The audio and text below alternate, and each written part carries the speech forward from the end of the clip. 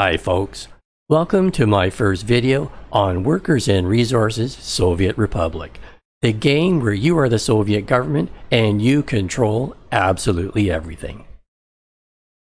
In this game, you control where people live, where they work and how they get to work, what amenities they'll have, and what resources you develop. And you decide whether you'll export or import things like coal, fuel, and electricity. This could very well be the ultimate supply chain management game.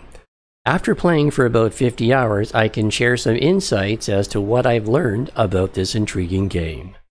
And to do that, we'll have to take a look behind the Iron Curtain. Let's get started. Smash that subscribe button below right now and click on the bell so you don't miss out on more great content. And if you like this video, give it a thumbs up and share it with your friends. Or just give it a thumbs up for yourself so that you'll always be able to come back and watch it again if you need to. The first thing you'll encounter in this game are the tutorials, and there are 10 of them. 3 Division, the developers of this game, have put a massive effort into the tutorials. Everything from the basics to getting resources, construction, electricity and fuel, and much more. And as I understand it, as of the date of production of this video, Workers and Resources Soviet Republic is still considered an early access version of the game. So I take my hat off to the developers of this game for doing so much work into the tutorials. The next thing I want to highlight is the map. It is absolutely massive. And in the bottom right hand corner is the mini-map. The mini-map has a little icon here that shows you where you are and helps you navigate around the entire map very quickly. What I like to do is make the map is a little bit larger. And you can see here these little gray or black spots. Those are my towns that I already have set up.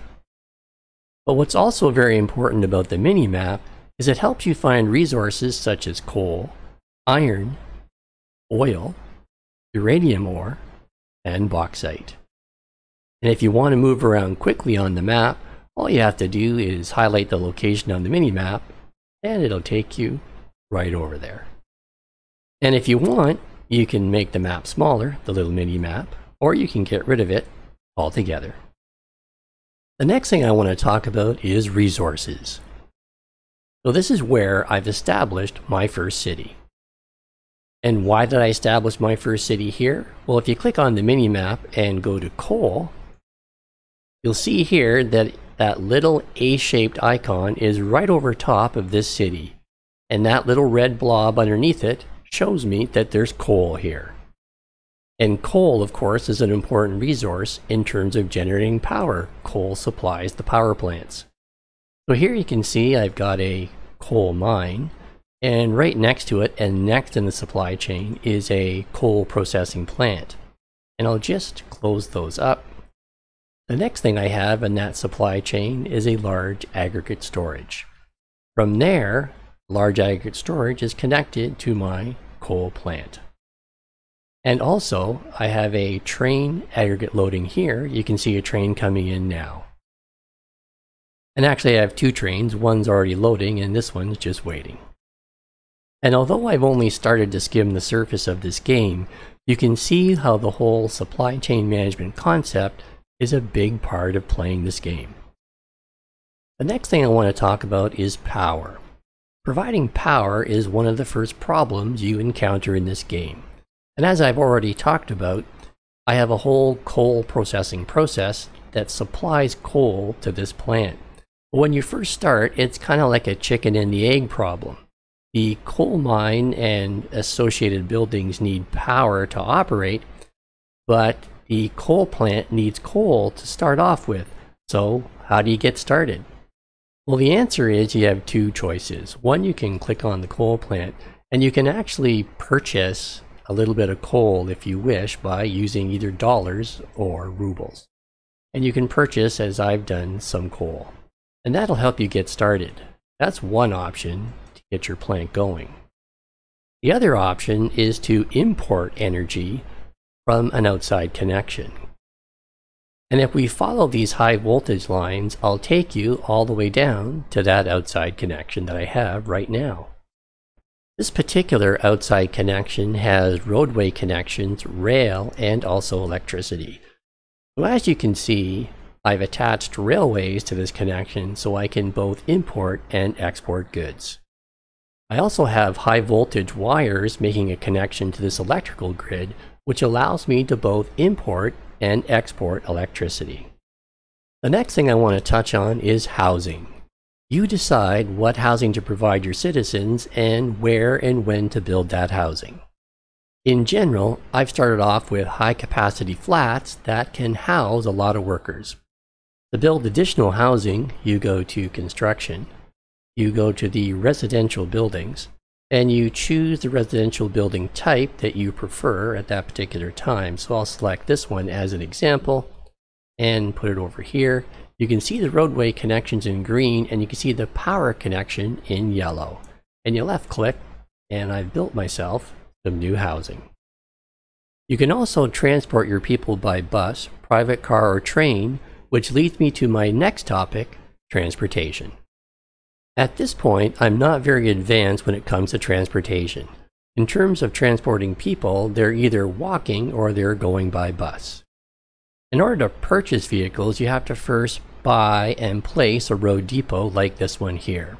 And once you've done that, you simply click on the depot and you purchase either by rubles or dollars. So I'll purchase by rubles. For example, you would click on the bus that you want, and now you've bought a bus and it's sitting there, but it hasn't moved yet. So now you have to actually set up the bus route that you want.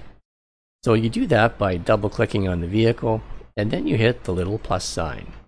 Now I'll just move this down, and you select or highlight and then left click on your first stop, and then you go over to your second one and highlight that. And then you're still not done. You've got to hit the start button. Now if I hit the little I, you'll see that bus is on its way now. The next thing I want to talk about is services and amenities. You decide what services and amenities you provide your citizens. In this particular case, this building is a fire station, which is going to come in handy if I ever have a fire. But you also can provide sporting and other types of cultural buildings. So for example, if I click on construction and go to equipment for citizens, you can buy grocery stores, small stores, and so on. And down here is a tennis playground, a pub, and a football playground. So those are examples of some of the amenities that you would supply to your citizens. In my case, although I'm making money, each building is giving me a caution symbol. So if I actually click on a building, I get a caution symbol, and there's this whole list of issues or problems that I've yet to work out. So you can see that although I've started a game, I'm not very sophisticated yet in terms of dealing with all the issues that go along with having a Soviet Republic. Well, in conclusion, I've still got a lot to learn when it comes to Workers and Resources, Soviet Republic. I have to say it's a fairly complex supply chain management simulation game, but I think that the complexity is what will keep you coming back for more. Every time you solve one problem, there just seem to be like a whole bunch more issues to work out to get a fully functioning society. Overall, there's just so much to this game, I can't even begin to do this game justice in a short video like this. Have you played Workers and Resources Soviet Republic? What do you think of the game? Is it perhaps the ultimate supply chain management game? Let me know in the comments below. If you like this video, give it a thumbs up and share it with your friends. If you haven't done so already, smash that subscribe button below right now and click on the bell so you don't miss out on more great content. Click on that box in the bottom left-hand corner right now to see a video you're almost guaranteed to love. This video was selected just for you by YouTube, and they know what you like. So what are you waiting for? Click on that box now, sit back, relax, and enjoy another video.